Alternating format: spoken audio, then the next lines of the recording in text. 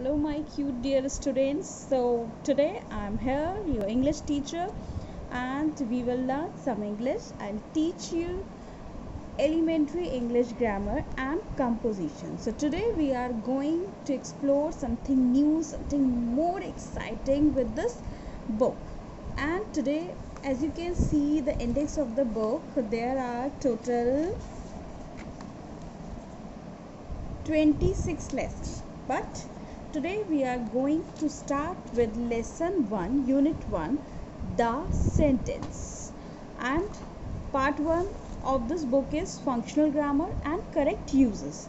Functional grammar means what we use to construct. Like जब हमें अपना लैंग्वेज में कोई चीज़ कंस्ट्रक्ट करनी है तब हम जिस ग्रामर का यूज़ करते हैं उसको हम बोलते हैं functional grammar. And correct uses means where to put the content. Like जो भी पार्ट्स ऑफ सेंटेंस है या जो भी पार्ट ऑफ ग्रामर है उसको हम कहाँ पर रखें, कहाँ यूज़ करें, that is the correct use.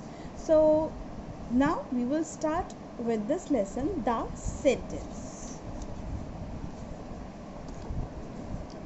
Okay, so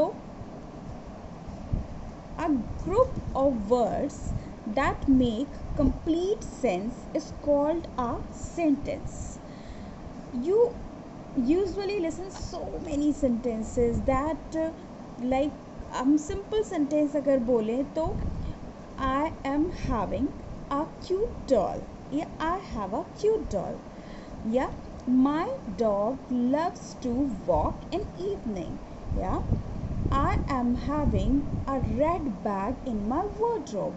So many more I have. But let's think. If we disturbed the order of the words in a sentence, what can happen?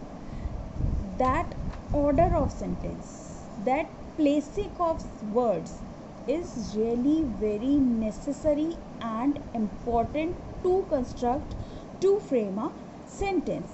A wrong order or a wrong placing of words can spoil the full sense of the sentence. Some important points are here. The very first one is sentence always begins with a capital letter. As you can say, I used A here, I used A here. Or the second is the words in a sentence must be written in proper order to make sense, what we were talking before. Okay, so the words in a sentence must be written in a proper order. Now the question is that what is the proper order to form a sentence? So here I will help you. The proper order to form a sentence is SVO, and that SVO stands for subject, verb and object. Subject, for what we are talking, verb, what's the subject in doing, and object, the thing or the person who usually receive the impact of the verb. So the example is the dog eats bread. Here the dog is subject, means the doer जो काम को कर रहा है. Eats is verb, what's the work this doer is doing, and bread, the impact of that verb is receiving by this object. So this is the proper order or proper placing of words to construct a meaningful, or you can say to construct a senseful sentence. A sentence usually ends with a full stop. Sometimes it can be ends with some other punctuation mark, what we discuss later.